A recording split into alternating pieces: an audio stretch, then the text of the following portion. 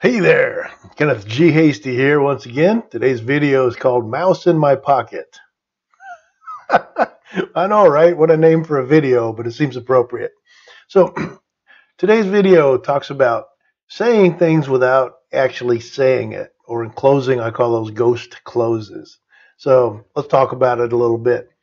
You know, for instance, if somebody in kind of slang or just in general, people trying to be cool, be like, um, if there's something that, let's say we say we want to do this or we want to do that. Hey, let's go do this, or we can do this, or and one way to reject that without actually rejecting it, and somebody's probably done this to you in the past. Say, what do you got, a mouse in your pocket? So in other words, they're not in. It's like, well, I'm not doing it. You got a mouse in your pocket? That's your we. Or another thing is like when somebody wants to say something's undisputable, then rather than just say that, they just look at you like, does a bear shit in the woods?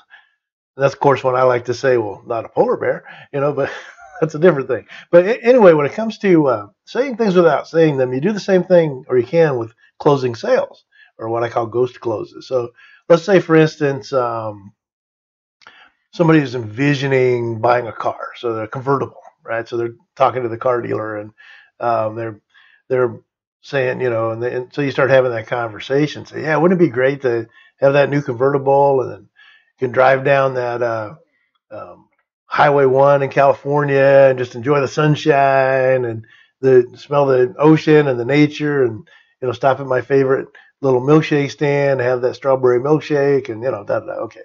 So what the car salesperson might do, a lot of car salespeople would do a summary close, and they're like, well, we've agreed that this car, blah, blah, blah, blah, blah, and you fall asleep while they're talking there. But a real easy close, ghost close, is just to say, well, you ready to go get that milkshake?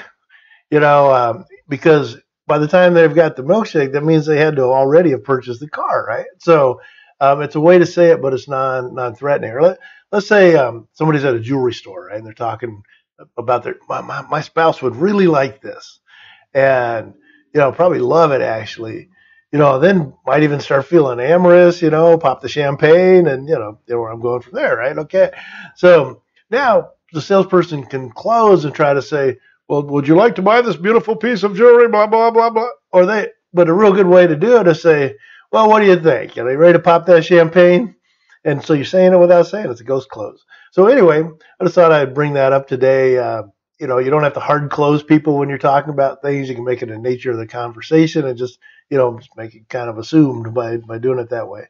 I think my favorite close, just in general, when because really, if you set up your sales conversation, you're talking to the right person with the right thing at the right time.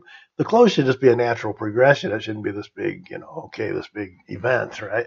So my favorite one is just, I'll look at somebody and say, well, okay, ready to do it? Let's do it. And so everything we've talked to up to that point should take them there. Anyways, that's all I've got for today. Kenneth G Hasty here, signing off. I'm the guy you call when you get serious about turning your business into a big business. You can check me out, my website at kennethghasty.com. You can email me, Kenneth at kennethghasty.com.